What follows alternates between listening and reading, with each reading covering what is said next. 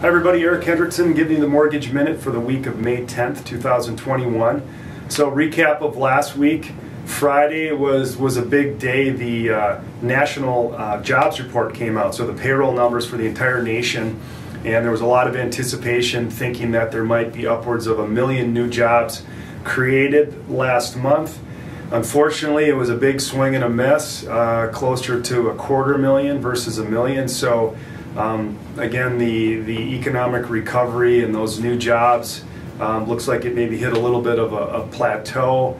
How that impacts mortgage rates, again, as there's more jobs created, there's more inflationary pressure. That just puts upward pressure on interest rates as a whole. So what happened to mortgage rates?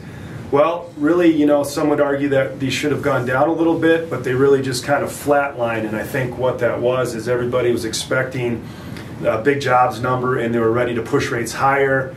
And when it missed, they just were content to kind of basically leave rates where they were at. So the bad news is they didn't go really down much. The good news is they didn't go up. And I think that, again, having a miss with the new jobs gives ammunition to the Federal Reserve to continue buying mortgage-backed securities and treasury bonds, kind of subsidizing those interest rates for a little bit longer time into the future. So that's the good news out there if you're looking to refinance or buy a house. I think that that jobs miss, at least for the next 30 days until we get the next jobs report, helps give us some cover.